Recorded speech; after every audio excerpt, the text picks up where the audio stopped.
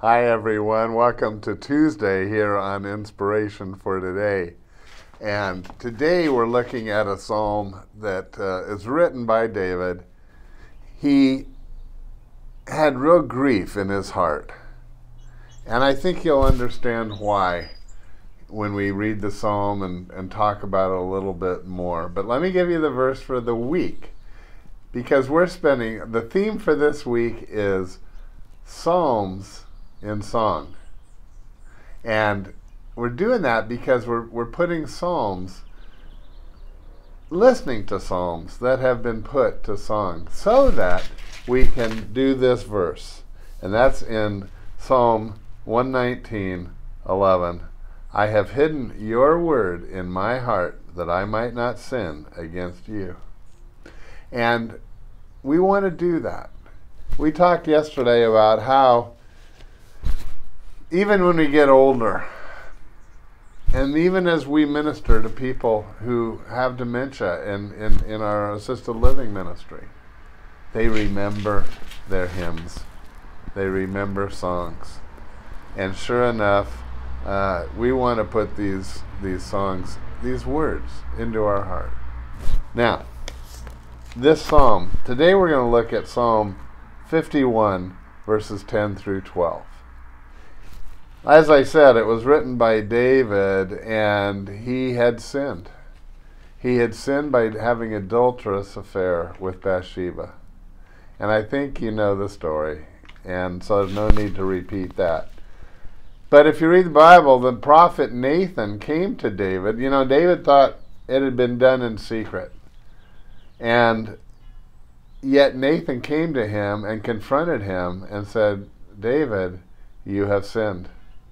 And God knew, and he sent Nathan to tell David. David was sick about the whole thing, and he repented. But I think you know how he felt. You know, we know that our sins are forgiven. Jesus died. His blood paid the price for your sins and for my sins. And then we know that if we confess our sins, 1 John 1:9, that he is faithful and just to forgive us our sins. And so in our heart, we know, in our mind, we know that we are forgiven. And that God has blotted out our sins, removed them from us. But we still feel guilty, and we have, it hurts. We're not upset with God at that point. We're upset with ourselves. David was too. And so here's the whole psalm you ought to read, but the verses that are in this song are 10 through 12. And David says, create in me a pure heart, O God. Renew a steadfast spirit within me. Do not cast me from your presence, or take your Holy Spirit from me. And we know he won't, but he's praying that. Don't take your Holy Spirit from me. Restore to me the joy of your salvation, and grant me a willing spirit to sustain me. I think that's really an important point that David makes, and he prays for right there. And he says, restore to me the joy of my salvation. Not restore to me my salvation. You don't lose your salvation. But he says, restore to me the joy of my salvation. Well, that's talking about the emotions of the person. And that's why this is such an important prayer and passage, because we want to remember this, memorize this, and then pray it whenever you need to, just like David did. The Psalms are also prayers, and he wanted that relationship, that feeling back, that joy of the Lord that he knew should be his.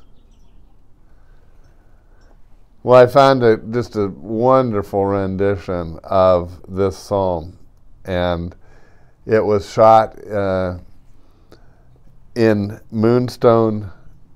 Beach in California, which is basically just outside of Cambria. And our family, it meant a lot to me because our family has gone there many, many times. We love Cambria, Moonstone Beach. And it was, the girls singing it are from Fountain View Academy that is in that area. And it just seems like they are truly feeling, and the words of this song come alive in them. It just seems like such a pure way of delivering these verses. You'll see what I mean as you see it.